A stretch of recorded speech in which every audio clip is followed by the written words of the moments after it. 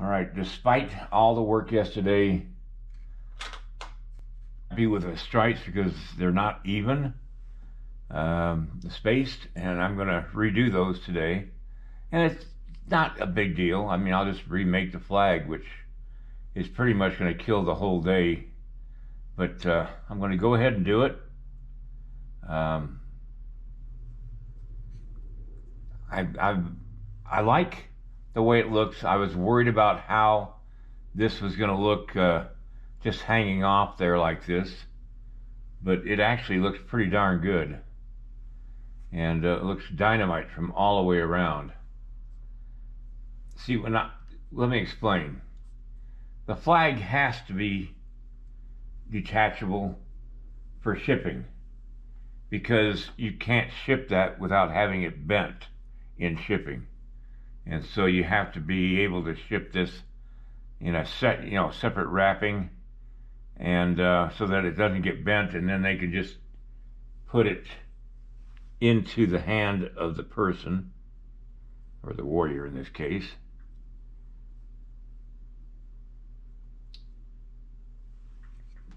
And it'll always end up in the same place. It'll hang the way I want it to. The gravity will actually position the flag in a perfect position. But that was something I was worried about. I liked how the material that I used for the armature of the clay works. I'm just worried about the thinness of it and whether it can be cast. And that's all kind of things I have to get the information from the foundry. I think it can be done. But anyway, I'm going to redo the flag today, and so let's get started. Time to play with some clay.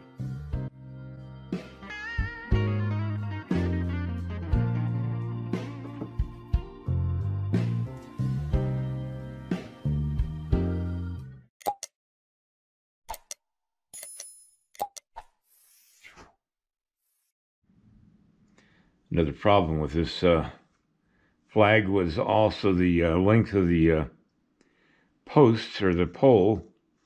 It ended right at the top of the flag, and I got to have enough of a pole up above it to do a ball or a spear point on the flagpole. So that was another reason why I want to just try it again. I worked everything out yesterday on this one, and so now the next one will even be better. Anyway, I've got another fondue stick for the pole. That's not actually, no, that's not it. Where's my fondue stick?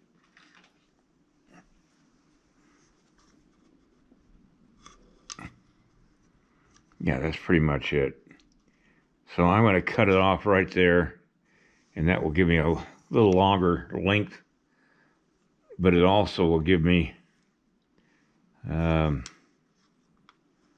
enough at the end of it to do that thing on the top of the pole.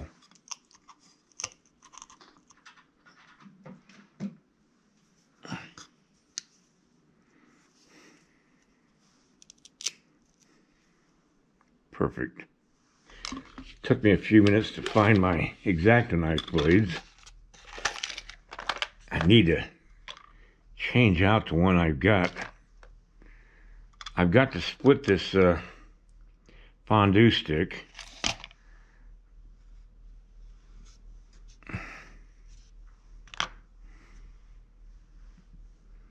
Now, if I can find the X-Acto knife, I'd be really happy.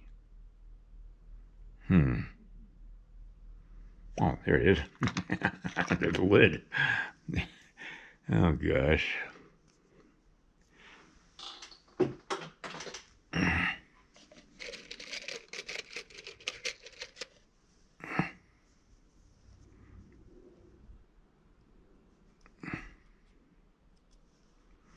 You haven't changed out the blade on this X-Acto knife for at least 5 years, at least.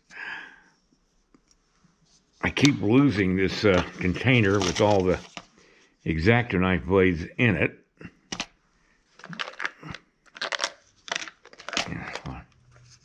Wonder what I got in this one.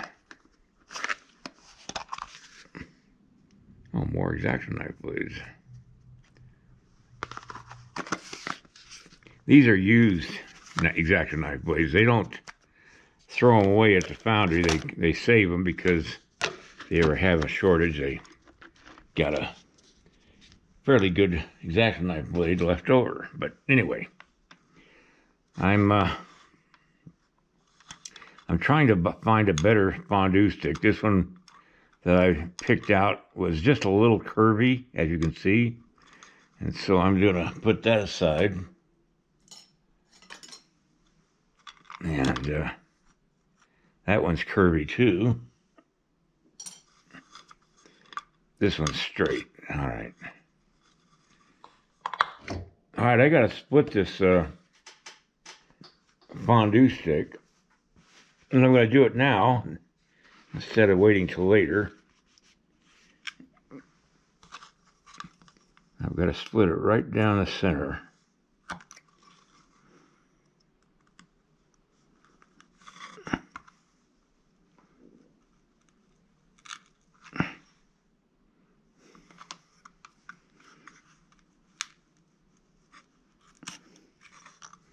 There we go.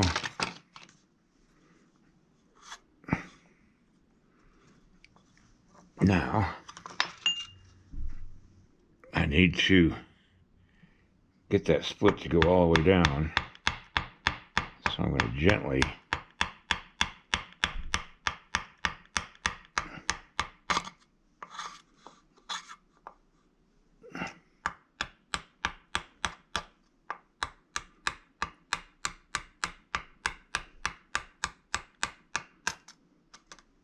perfect.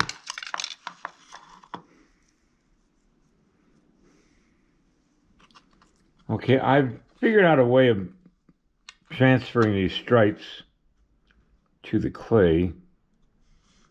And what I'm doing is I'm cutting away the white. I'm doing it carefully, not letting the point of my knife blade wander. Now, I don't know if this will work. If it doesn't, I'll just print out another picture.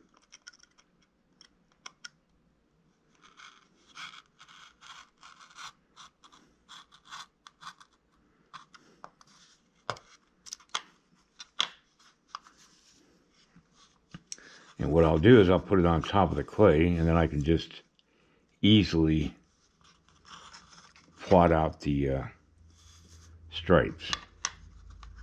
Well, that's the plan anyway. Whether it actually works, I have no clue. I'm not a machine. And I hate doing things that are done with machines. But sometimes you just gotta do it.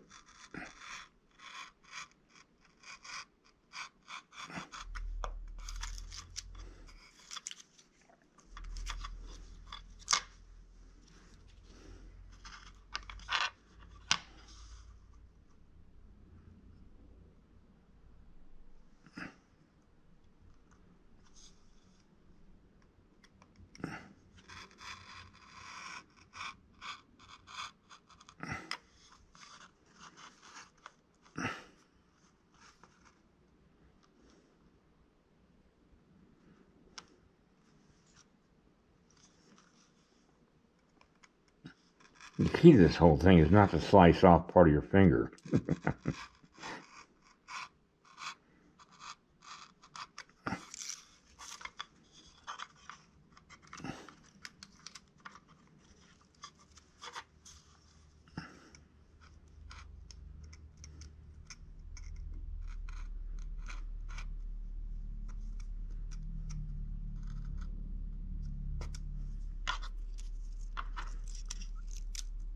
Wouldn't you know, the last one would be a difficult one.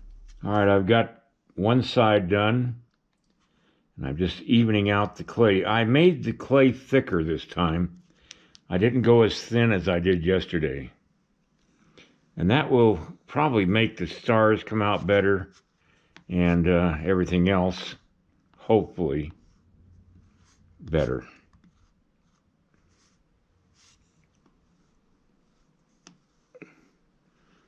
Now, I'm not going to attempt to put a design into it yet, not until I get the other side done yet.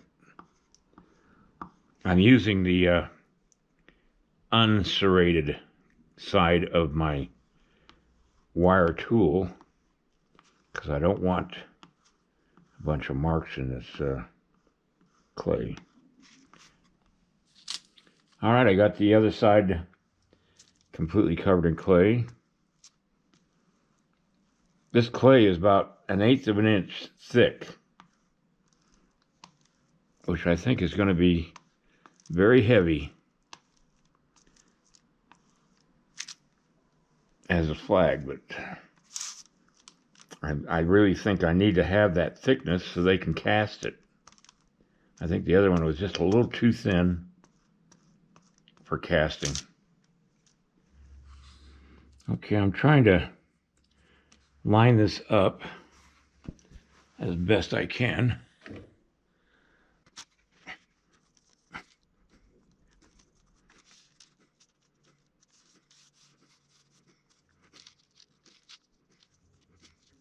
And I put parchment paper down to keep the clay from sticking to the cutting board.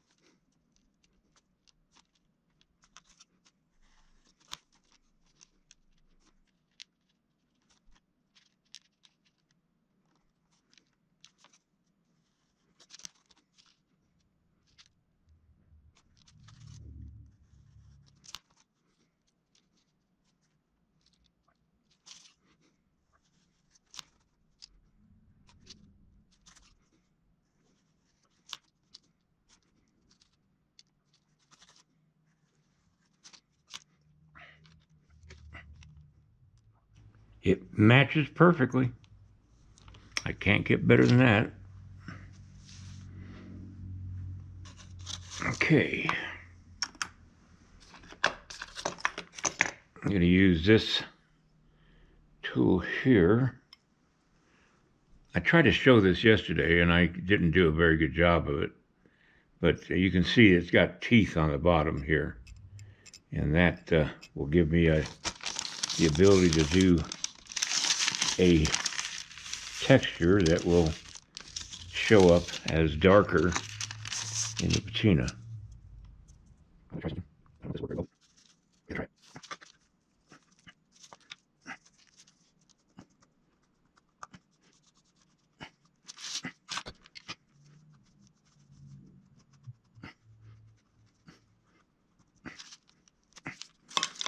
Now let's take a look and see if that worked out. Yeah, it's not bad.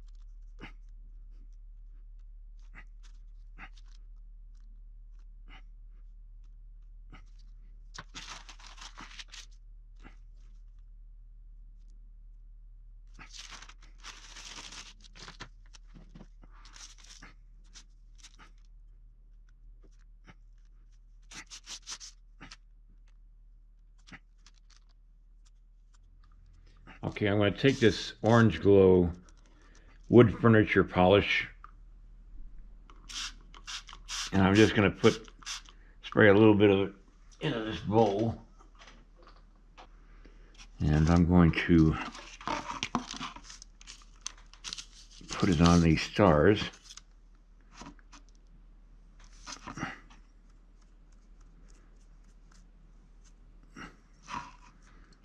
So that the clay will release from the metal stars without pulling clay away from it.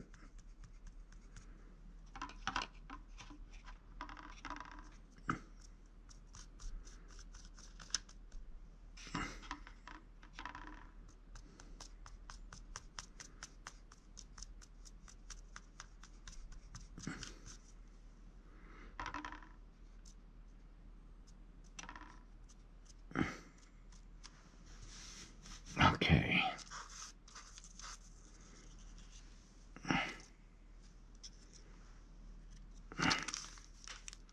Gotta line it up on the blue background.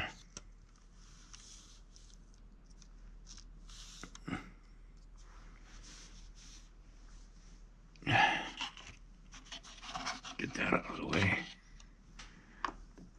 And I use the flat end of my X-Acto knife to press stars into the clay.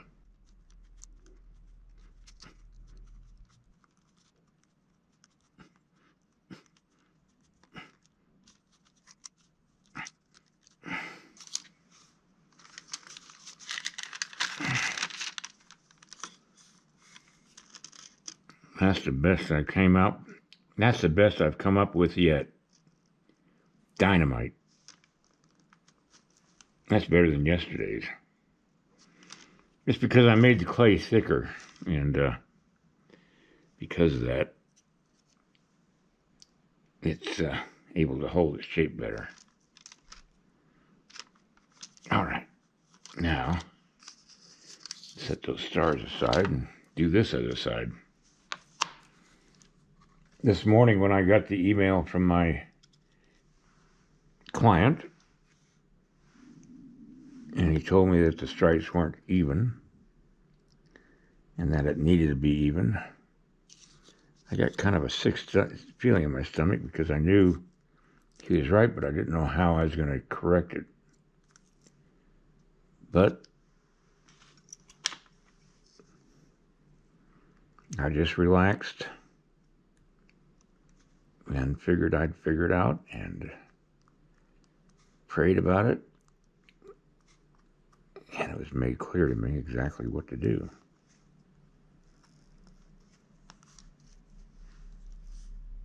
I was so stressed about doing these stars, and I had no idea how I was going to do them. And then one day it occurred to me I could get metal stars and maybe make that work. But even after I had the metal stars, I didn't know what the heck I was going to do.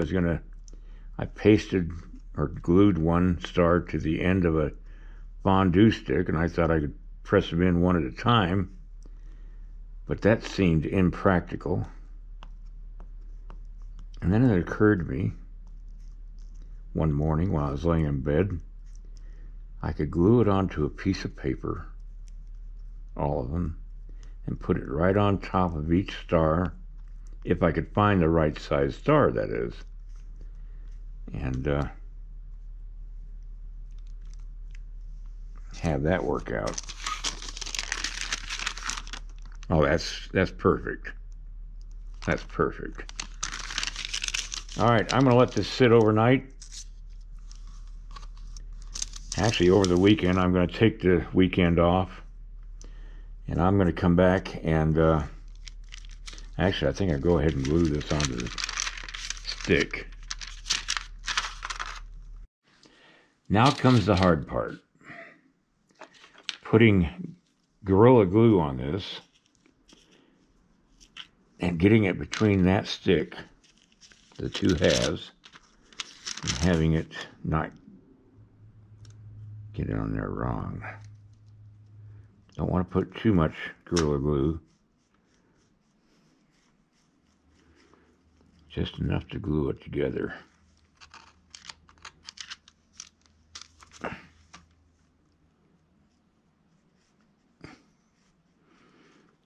This was another little bit of inspiration that came up to me yesterday when I did the other flag. The one thing I didn't do is put on my glove, which I am this time.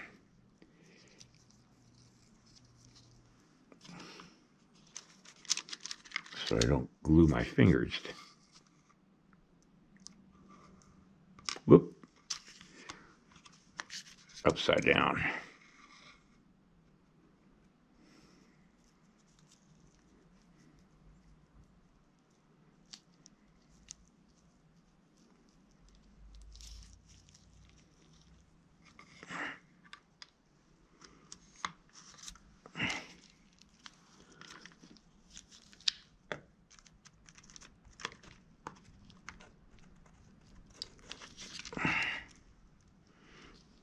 Oop. It shifted. Push it back on.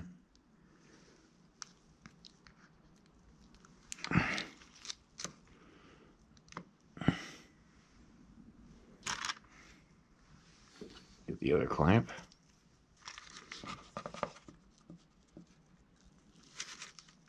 There we go. We'll just let that sit over the weekend, and I'll come back and take care of this next week. All right, everybody, that's going to be it for tonight.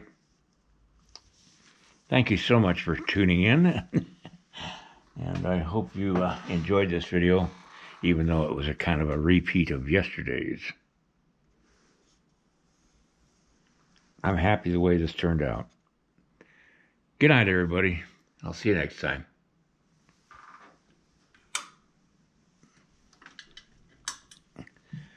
Please give me a like and a subscribe and ring the little bell. Also, don't forget I have instructional videos available now online. The link below this video shows you a link to a review of all 9 videos. Later, everybody. Good night.